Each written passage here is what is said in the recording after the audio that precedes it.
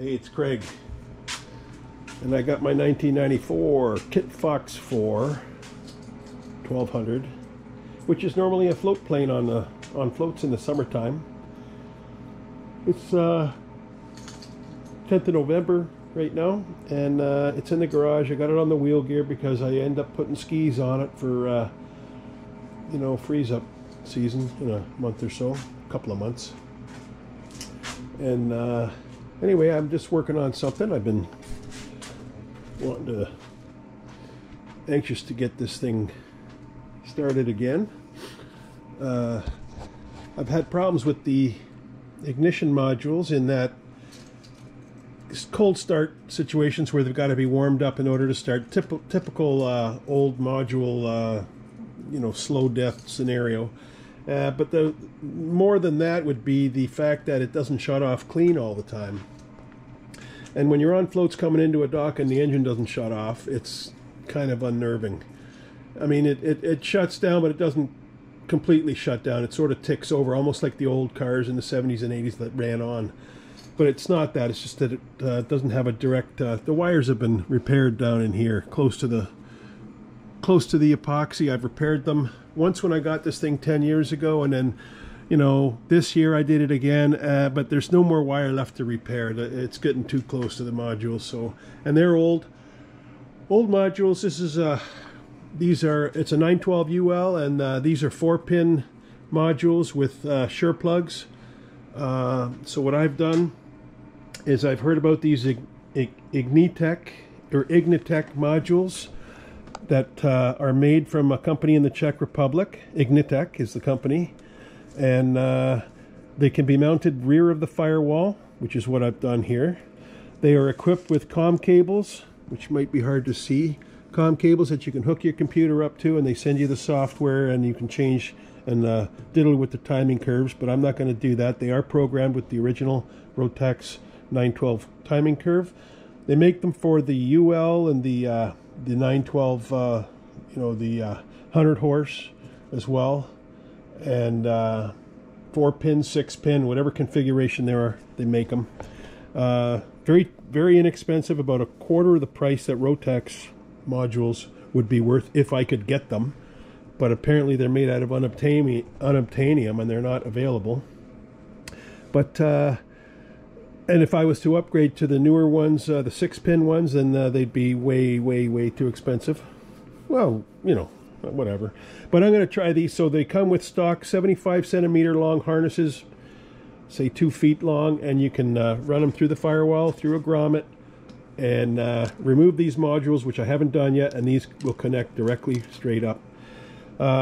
Two things: these are AC/DC modules. They can start on DC or run on DC, or they can start on DC and convert to AC, or they can just run on AC. And by that I mean it doesn't necessarily have to get the power from the stator. So right here I've wired it in back behind the firewall, and this is where I'm picking up my DC start signal. And what happens is, as long as I hit the starter button, I've got a 12-volt feed that goes into these modules, and that's enough. That's great start signal, and provides a good signal for starting. You don't have to wait for the engine to get to a certain speed or whatever, and especially if it's colder, or if the cranking speed is slower and the battery's a little weak or whatever. And then as soon as it starts and you release the starter button, the power goes away from the DC feed, and it now picks it up through these yellow and black wires connected to the stator, which they're not connected yet. I'm just sort of in the process of doing this. But these will be removed. These will hook up where these are connected, and I'm anxious and excited to see how this is going to work. So, yeah, that's one thing I'm doing. The other thing is, excuse me, I just put my spinner on. It's an Ivo in-flight adjustable prop, and I had a skull cap Ivo spinner, which is pretty good. It's all right. But the original spinner was never installed. I didn't build this airplane. I did buy it from the builder. He had the spinner on it originally, but it wasn't on it properly. It was basically just bolted to the front of the Ivo. It was really not done right. So I've made the cutouts here to fit the hub properly, and and done the drillings and all that, and it looks pretty good. I think it's going to work pretty good. I'm pretty sure I got it all centered. I built a little bulkhead at the end of the Ivo motor housing, which is going to support it at this end, even though it's a very, very light spinner. Probably isn't even required, but I don't want anything cracking or whatever. And the other thing was I had the in-flight adjustable motor out anyway because I had a sheared gear. The carrier pinion, which is very small, I mean microscopic. It's a little double planetary gear set in there, way back up in there, and I had to change that. And yeah, in-flight adjustable system on Ivo's UL prop here works completely amazing. I'm very happy with it. Works beautiful. Another thing I've done while I'm talking here, there's my heater motor, electronic fan. I put a little electronic 12-volt fan up here on my regulator just to kind of keep some airflow. As soon as I turn the master on, that fan starts turning, just to keep an airflow over that, even though, and it's behind the firewall, so it stays sort of in pretty good health anyway. I've had to replace that once, and it's not easy on the pocketbook to change. But anyway, it's my couple of things I'm working on before it goes on skis, and then eventually, you know, again back into the garage after let's say mid to late March, and then back on floats for next year. It was a good float flying season this past summer, and I've really enjoyed this airplane. Very convenient to be able to fold the wings, put it in the garage.